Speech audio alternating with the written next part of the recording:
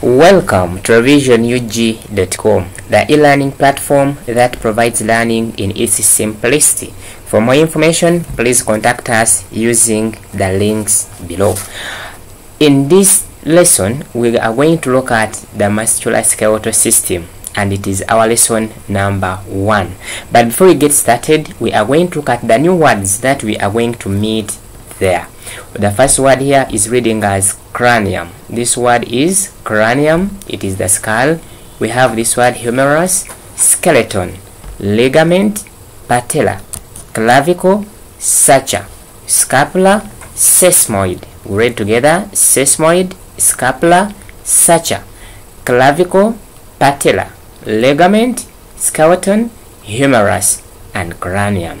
Wow, so those are the words we are going to meet in this lesson. So let us get started. So when you look at the muscular skeletal system, is made up of two systems. One is the system of muscles making up the muscular, and another is the system of bones making it to be skeletal. Therefore, the word system means the group of organs that work together to perform a similar function. Therefore, we are having a system of muscles and a system of the skeleton. Therefore, we are going to start with the skeletal system. Then from the word skeletal, we are getting the word skeleton. The word is skeleton.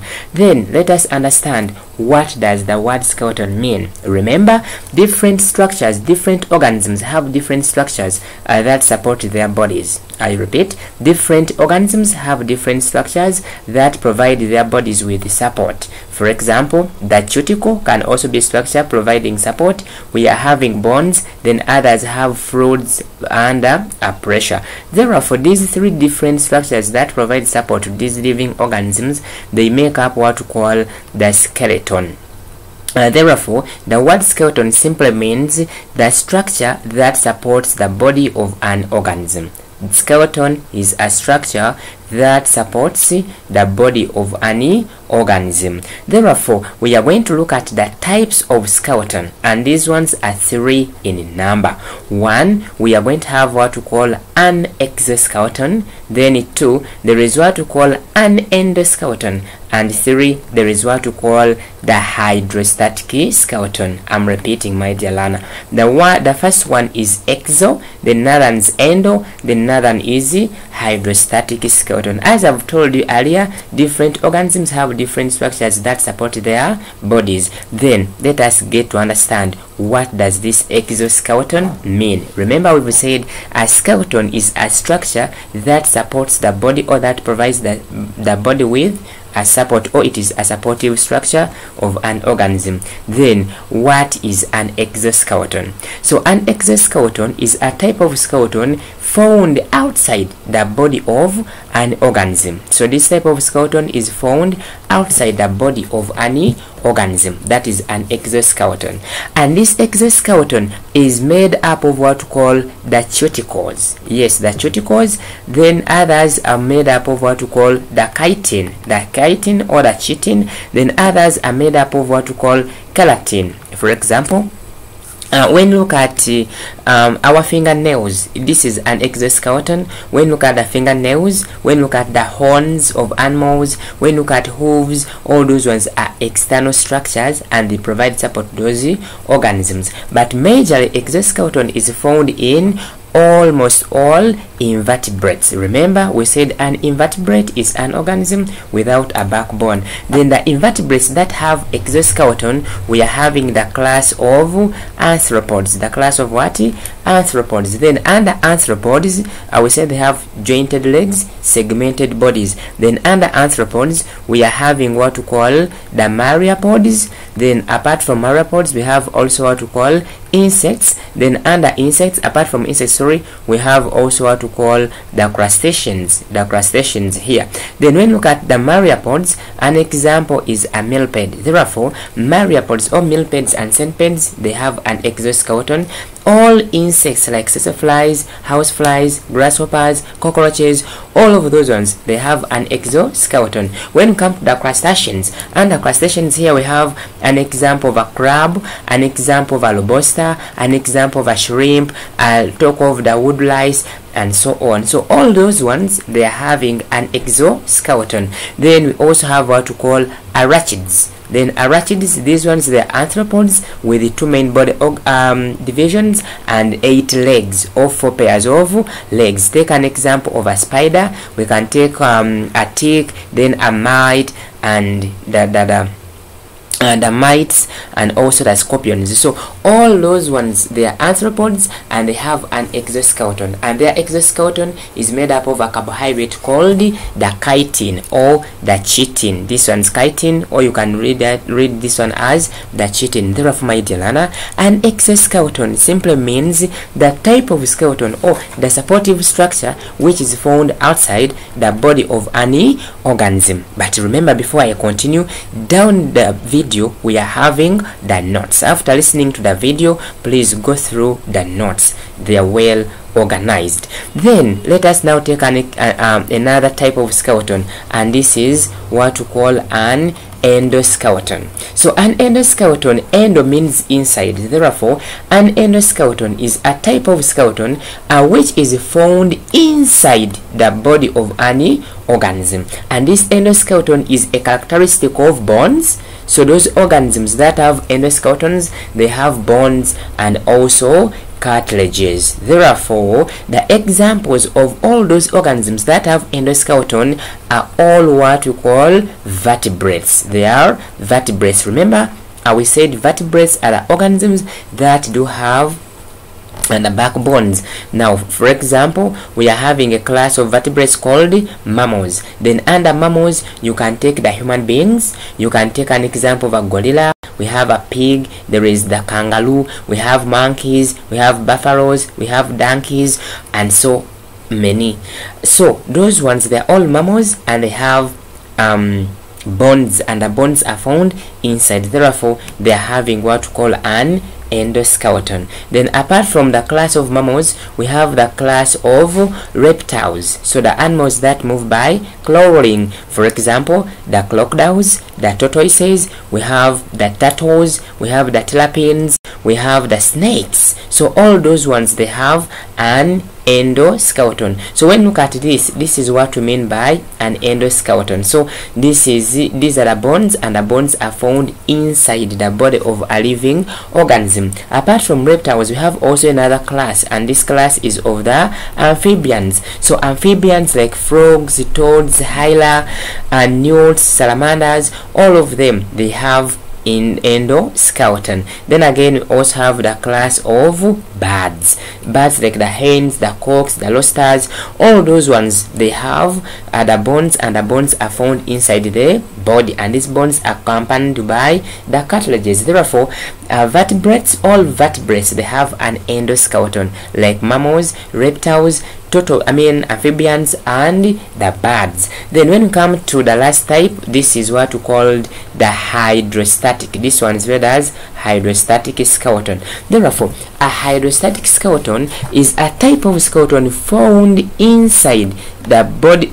Is the type of skeleton, found in the body of an organism where it is having the cavity, and that cavity is called the coelom, and this coelom is filled with the fluids, and these fluids are under pressure. So in simple terms, hydrostatic skeleton is the type of skeleton found in the bodies of organisms or found in organisms whose bodies are filled with fluids, and these fluids are under pressure. I do repeat, a hydrostatic skeleton is the type of skeleton found inside the body of an organism filled with fluids, and these fluids, they are under pressure.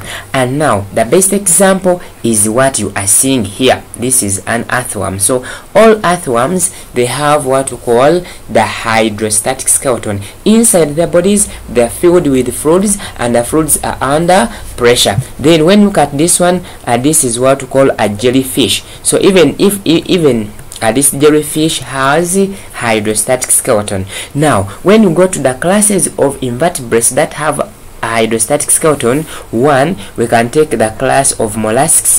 Under mollusks here we mean snails, slugs, oyster, octopus, squids, cuttlefish, and so on. Then also you have the class of worms. All worms have hydrostatic skeleton. Then when you look at also what we call the echinoderms, then and also the sponges. So all these ones have a hydrostatic skeleton. My dear learner, are we still together? So we have been discussing the types of skeleton. We started by understanding what the term skeleton mean, and we will say that a skeleton is a structure that supports the body of an organism.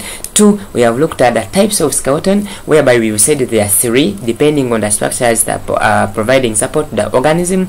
We will say we have the exoskeleton, we have the endoskeleton, we have the hydrostatic skeleton. Exoskeleton is found in invertebrates like the arthropods, and arthropods we have myriapods, we have insects, we have the crustaceans. And again, endoskeleton, we said it is found inside the body of an organism, and we said it is also found in all vertebrates like mammals, reptiles, amphibians, and the birds. Then the hydrostatic skeleton, we said is the type of skeleton found in organisms whose bodies are filled with the pressure. And as they are filled with the pressure, so examples, we have the mollusks like snails, we have the worms like the earthworms, hookworms, tapeworms, we have echinoderms, and the sponges. Then what you should know, when you look at this one, it is an exoskeleton. Now when you look at this insect, it is growing. Now it has removed, or it has shed off the old skeleton, then it is now growing. And this act of shedding off the old skeleton is what we call acidosis,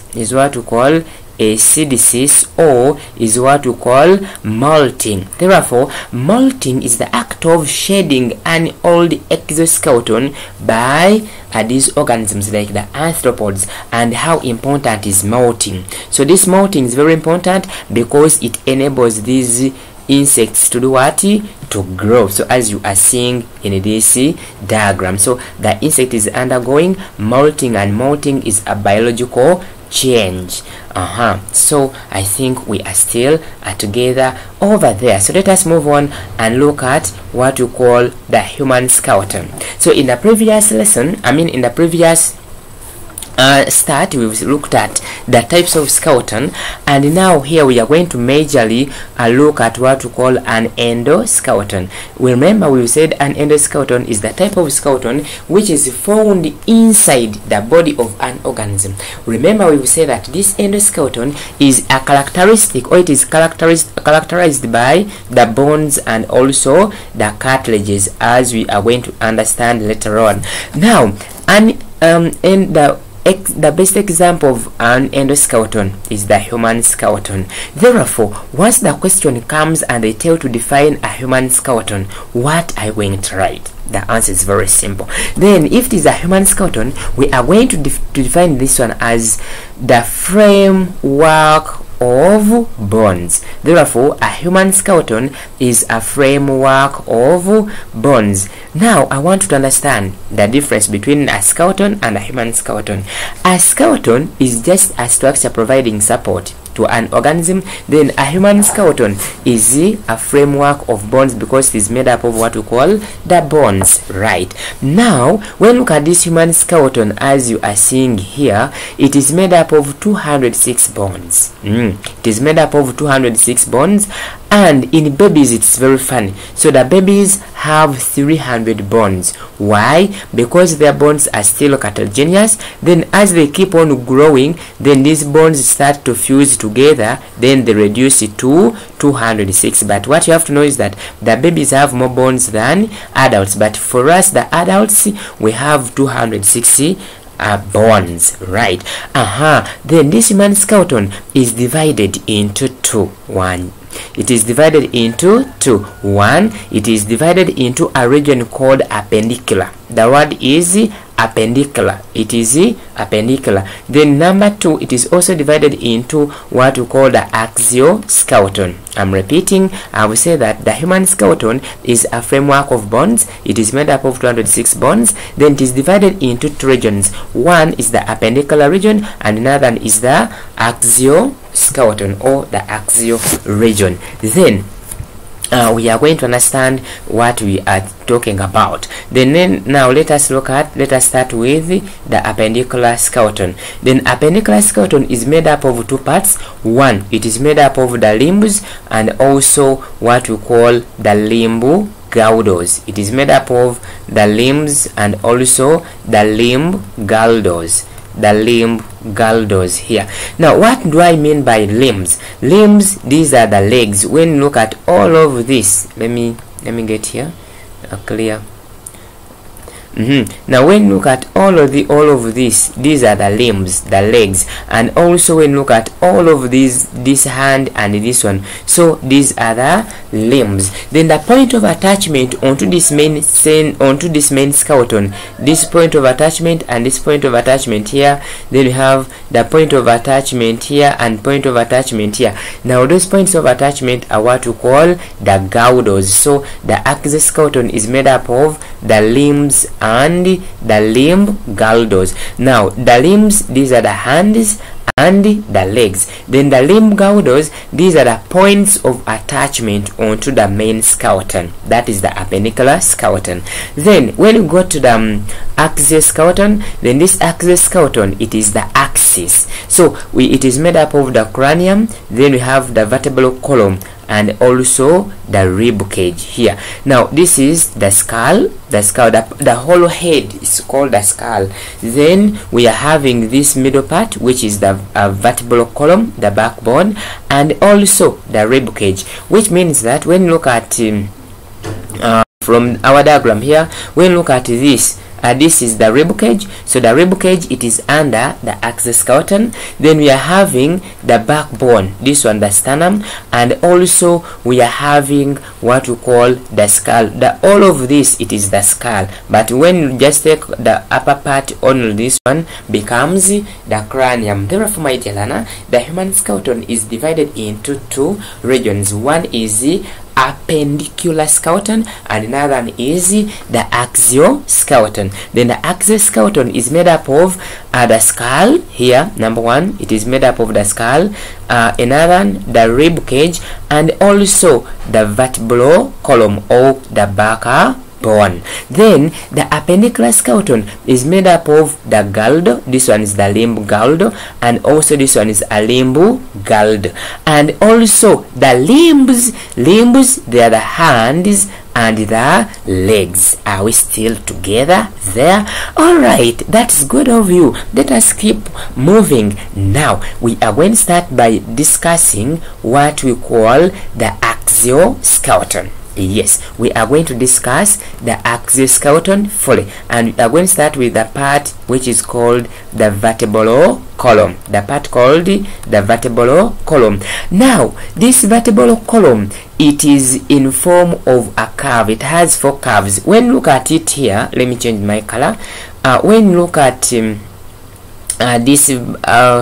this one here, it has a curve. It is curving, it is bending. It has this curve backwards, then this curve in front, then back, and this one. Now it is not a straight thing, it is bending. Then number 2, the vertebral column inside there, it is protecting what we call the spinal cord. So the spinal cord is being protected by the vertebral column, and if you don't call this one a vertebral column, you can call it the spine, or you can call it the backbone. Now it is made up of bones. If you look at this one, this is a bone, even this one is a bone, even this one is a bone. Now these bones that make up a backbone are those bones, we call them the vertebra. When it is once the vertebra, when they are very many, we just add letter E, then it becomes vertebrae. So the bones of a backbone, we call them the vertebrae. We call them the vertebrae in plural when this one is called the vertebra, and the backbone itself is called the spine, or you can call it the backbone, or you can call it the vertebral column. Now, this backbone, apart from protecting the spinal cord, it also provides the region or the area or the surface area of attachment for the ribs. So the ribs attach onto the backbone, as we are going to see. Then this backbone is made up of bones, and now these bones are divided into regions, and there are 5 regions. Now we have this backbone in the neck, so that neck region is what we call the cervical region. Now this cervical region in the neck region is made up of 5 vertebrae. Now from the cervical region we come to the chest region. Now that chest region where we have the chest cavity, where we have the rib cage, then that region is called the thoracic. That is called the thoracic region. Now it is made up of 12 bones, and now these ones are 5 bones. Now from there you come to the abdominal region, and that is called the lumbar. It is called the lumbar region. Then from that one we have this one in the pelvis, then that one's called the sacral, and that is called the sacral region. And the sacral region is made up of also 5 bones. Then we have, now how many regions are those? The clavicle, there are 5 bones. The thoracic, there are also 12 bones. Now the lumbar is made up of 5 bones. Then the sacral is made up of 5 bones, but these 5 bones, they fused to make one piece. And again we have the last one, which is called the caudal, and this caudal is made up of 4 bones, and these 4 bones fused to form one bone, and this is the sacral.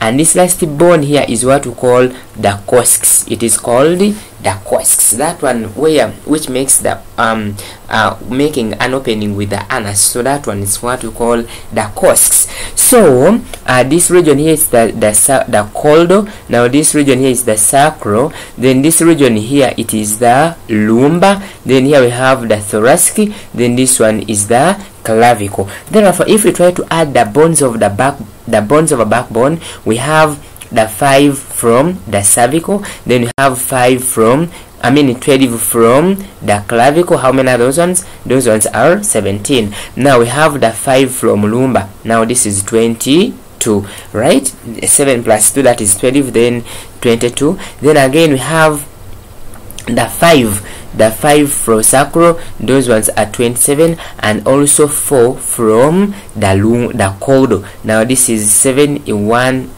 So there are 31 pieces of bones that are found within the backbone. Remember we said the skeleton, the human skeleton, is made up of 206 bones. Then the appendicular skeleton is made up of 126 bones. Then the axial region is made up of 80 bones, but the backbone is having 31 bones. Are we still together? Right. Now, my dear learner, this one makes the end of our first lesson. We meet in the next lesson. But remember, this is revisionug.com, the only e-learning that provides learning in its simplicity. We meet in the next lesson. But down there, we have the notes. Read through them and do the assignment below.